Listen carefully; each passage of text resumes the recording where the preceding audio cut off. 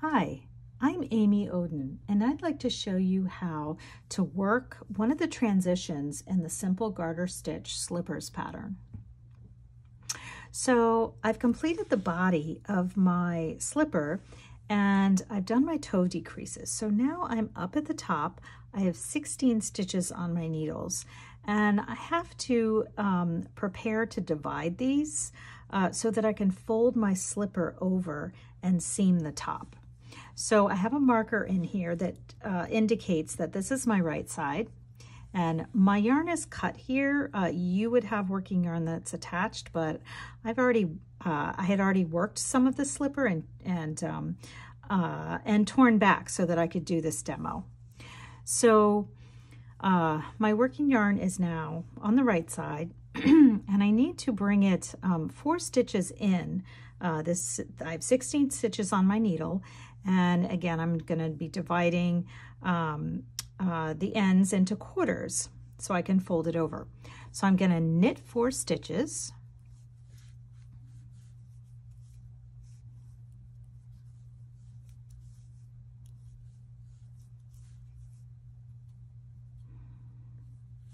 Kind of split my yarn a little bit there. Okay, let me slip this over. There, that makes it a little bit easier.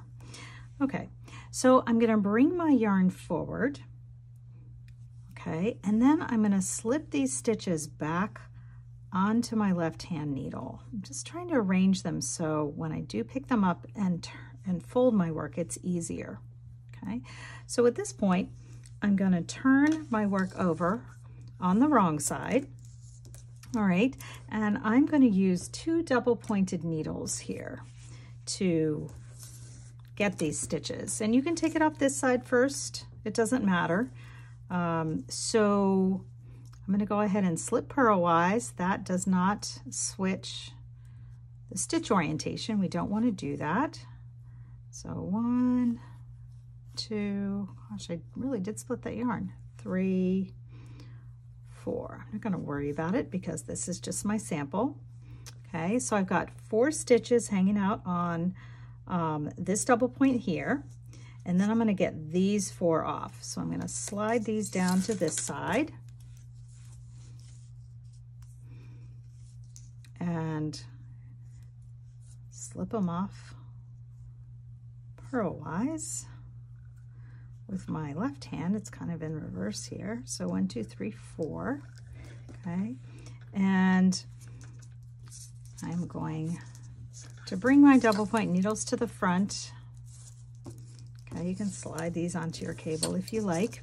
And here's where I'm going to fold the slipper so that I can get ready for that 3 needle bind off. So I'm going to take my double points and I'm going to turn them to the inside so that it folds. Okay, so I take that one here, this one, and then it's folded, and I need I need to slip one of these sets of 4 onto a needle. It doesn't matter which one you use. I'm going to go ahead and slip my left stitches to my right needle.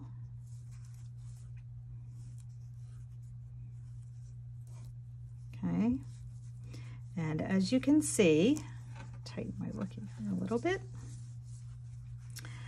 This is folded, and I have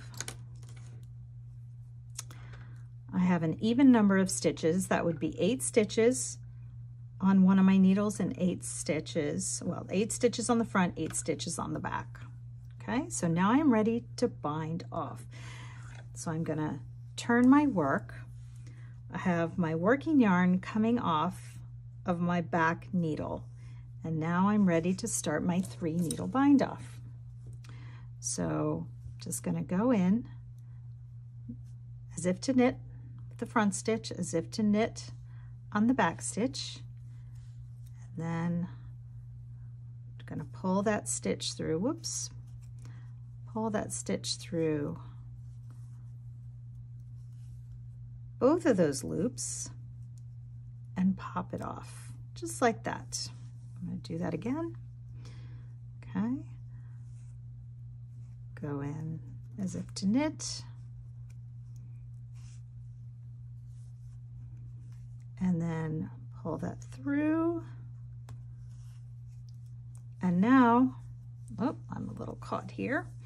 I'm going to take my back needle here, and I'm going to take the tip and I'm going to bind off that stitch. Okay, so that's the first stitch that I bound off. Remember, a 3-needle bind off is binding off and seaming at the same time. Okay, so I'm going to go in the first stitch, second stitch, pop those 2 loops off and bind off. So you'll just continue, and when you get to the end, you're just going to put your loop through your work, and you can weave in the end, and then the next step is to seam your heel. So I hope that helps.